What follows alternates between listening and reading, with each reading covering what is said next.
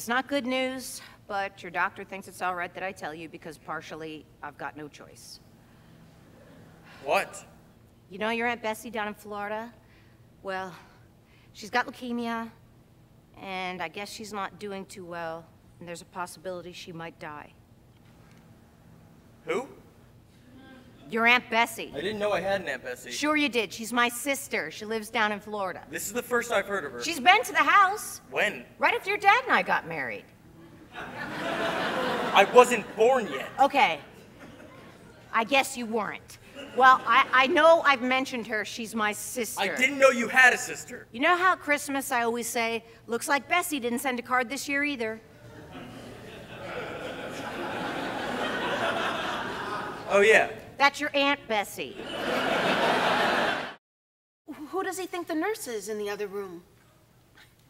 Well, I pretend not to notice her.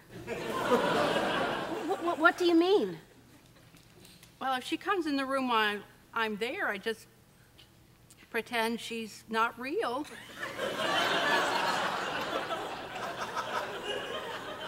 She doesn't exist. Then what does Dad think? Oh, I think he thinks he's hallucinating. What? I never told him he was hallucinating. He came up with that himself. I didn't know what to do. I was gonna try and tell him you were in the hospital. And she walked in before I was ready, so I didn't. I just pretended she wasn't there. You have to tell him. Well, he's used to it now. The only time it seems to bother him is when she carries him to the bath.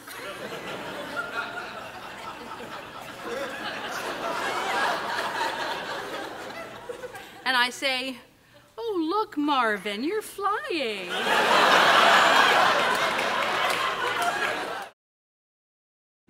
I get my degree next quarter.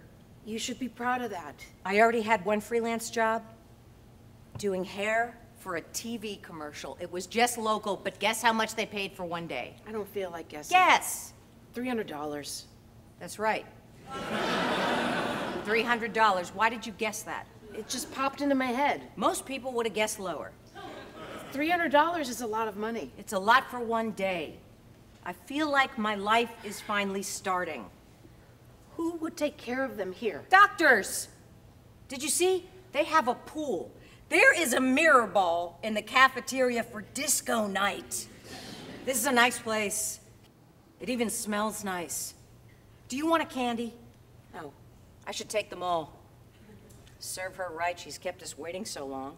I could give them to the boys. Don't steal them. She'll notice they're gone. She's not gonna accuse us. She'd be too embarrassed. Lee? Relax, or she'll think you took them. Put them back. I can't. They're all rolling around in my purse.